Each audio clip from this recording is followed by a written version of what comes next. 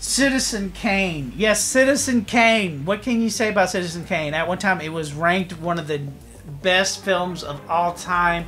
I kind of not got on that bandwagon lately because there's been films later that were probably better than Citizen Kane. But Citizen Kane is a loose version of Randolph Hearst, and a lot of people even had problems with Randolph Hearst because he influenced wars. Again, that's taking one side of you. There's always going to be those people who just don't listen to what everybody says.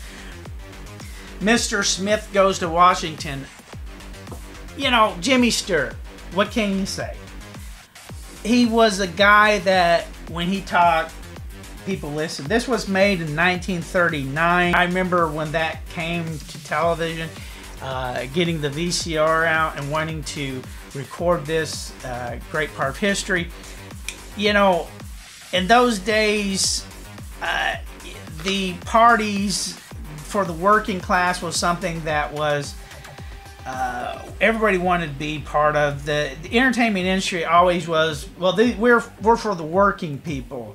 And Mr. Smith Goes to Washington is that way. You know, we think about the young idealists, you know, chasing dragons to slay, but coming out as a charlatan, which is why does this happen? Because you've got all these lobbyists giving you money to promote their, you know, agenda, whatever have you.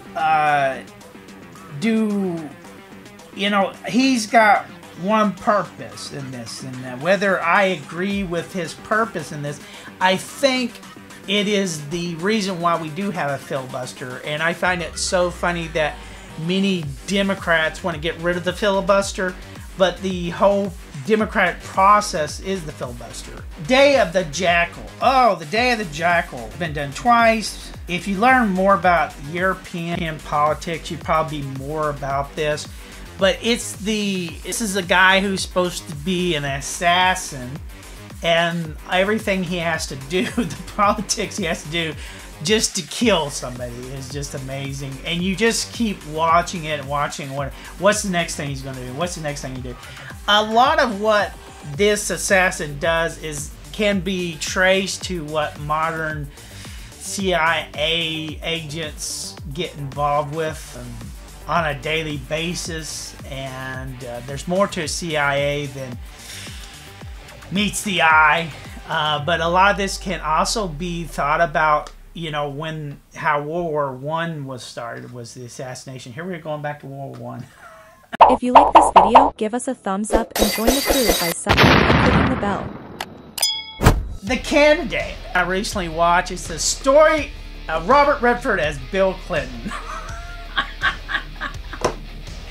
How does a man become a political candidate? Well, Robert Redford is that guy, and you watch how the system during those days, how it was played, how it was done, and it's really fun movie to watch. Yeah, I can compare a little bit of the popularity of Bill Clinton and Robert Redford. I see that. Let's get this straight. I want to know what the hell this campaign is. No Way Out, 1987, another Gene Hackman political film. This guy did probably 3 good political films that I really like. This is more a thriller than anything, but it involves a very important politician. Therefore, it goes into our political list.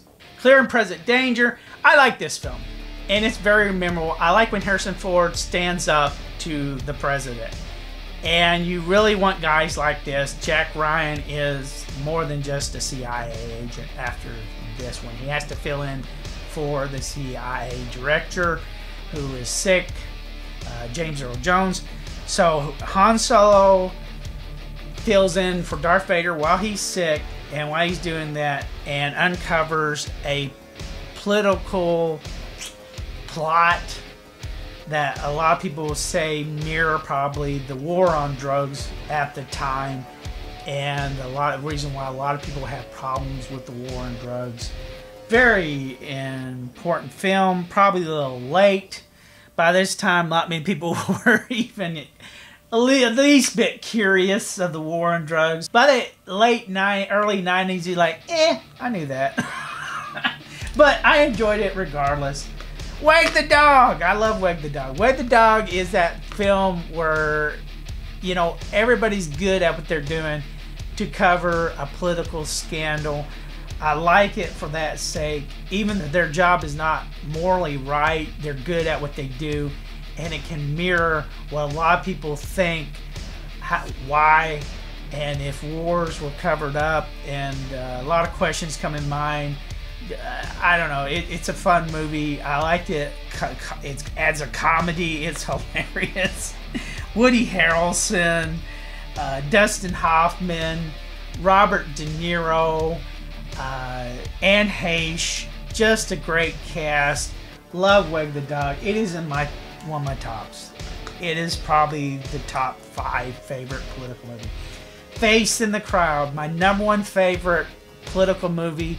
I love Face in the Crowd with Andy Griffith, 1957, and the reason is because it is the first movie that unveils the importance of the entertainment industry and, of course, politics and where they would eventually be a marriage. And I think it was a warning that we have to be careful about the entertainment industry and politics blending together, because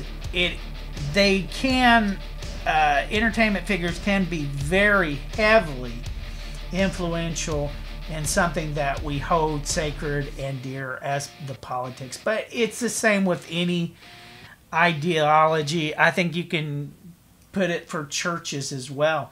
But those are my favorite political movies. Check them out. Watch them. Tell me what you think. And in the comment section what your favorite political movies are. Who's your daddy?